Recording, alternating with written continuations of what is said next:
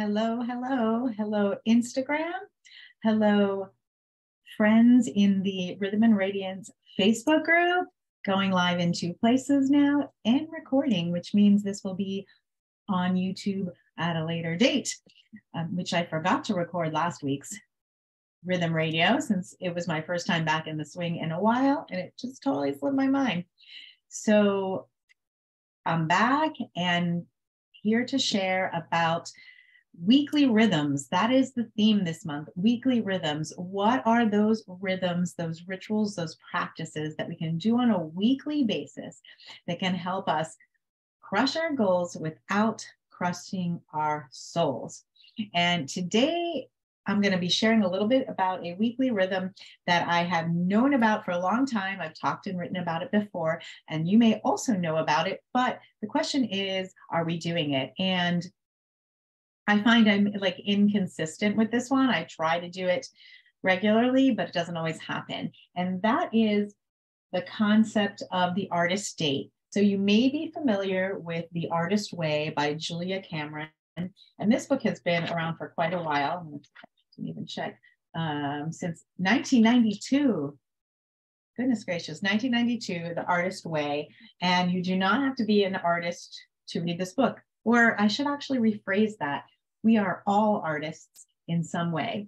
You can be an artist as a parent. You can be an artist as a business person. For me, art is not necessarily making art, although I try to get into a little bit more like actual creative practices, but it is about the idea of play and creativity. So artist dates, according to Julia Cameron, are basically dates of assigned play.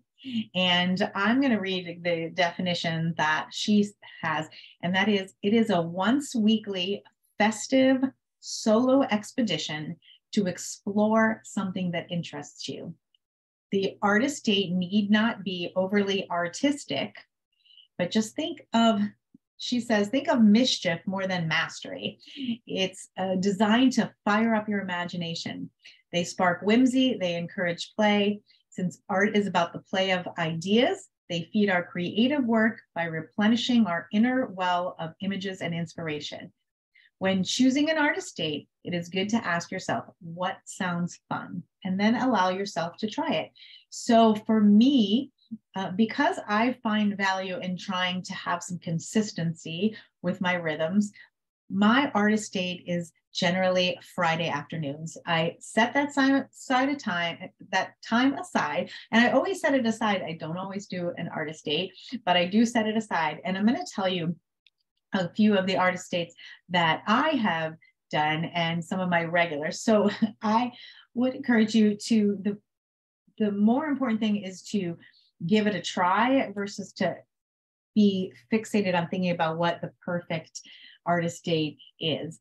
And so for me, I generally shoot for Friday afternoons. So a solo experience that sparks inspiration for me is often as simple as going to the movies. I love a Friday afternoon solo movie date, and that sparks inspiration. I love movies. I love acting. So to me, that like fuels my imagination. And reading. I love reading. I read a lot of nonfiction, but for an artist date, I like to read fiction.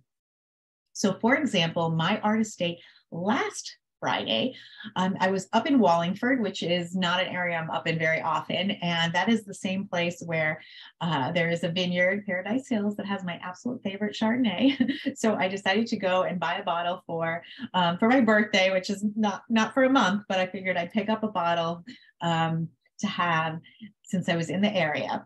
And while I was there, I decided that I would have an artist date and have a glass of the Chardonnay and read my book from the library, a book that is not about business, not about health, not about improving myself. It is just for fun, right? So that is an artist date. The week before, my artist date, and don't judge, was, and this is one of my regulars, is going to Ulta or Sephora and just playing and just like trying different face oils and trying different makeup colors, making a little palette on my hand, playing around, being creative.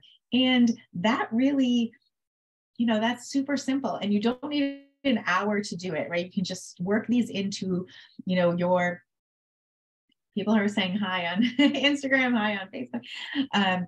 Just work it into your regular routine. And what this does, having this dedicated, intentional time for inspiration and play, helps to fuel your inspiration and energy in other aspects of your life, whether it be with your work, coming up with a new pitch deck, or finding a way to solve a problem. So some artist days might be a little more involved. Some that I like, one of my favorites is going to the botanical gardens, usually like once a summer, and just wandering around and taking photos. That is a huge one for me. Taking my book to the beach in the summer is another one. Could be going to a museum. It could be making art. It could be creating, a creative art journal. It could be so many different things. The point is just to take that intentional time for play and creativity. So that is the Artist Date from Julia Cameron. And I recommend the book. It's been around forever. And a similar book, or not a similar book, but a similar idea comes from the book Tranquility by Tuesday with Laura Vanderkam. And I had the chance to meet Laura last month. We did this in our book group, and we love it when the authors come and join us or Zoom in, which is usually the case. And she talks about taking take one night for you. So maybe it's an evening that you do your Artist Date, but the idea also that she describes, which is in the similar vein, is having that one night where you're doing something that's just for you. Maybe you, for me, I also do a dance, at least one dance class a week. Right now, I'm doing either burlesque with heels on Tuesday night, or I'm doing liquid motion on Sundays. So for me, that it isn't a solo experience, so taking a dance class, but you still get into that zone of doing something that's like play and creativity. So that is my invitation for you in terms of a weekly rhythm that you can create a practice for this in your life so that you can crush your goals without crushing your soul. If you have a lot of goals like I do, and I know many other of you do as well, it's important that you are fueling your soul, right? You're fueling your soul. You're not just looking at the tasks to get done, the revenue generating activities. You're finding ways to fuel your soul as well.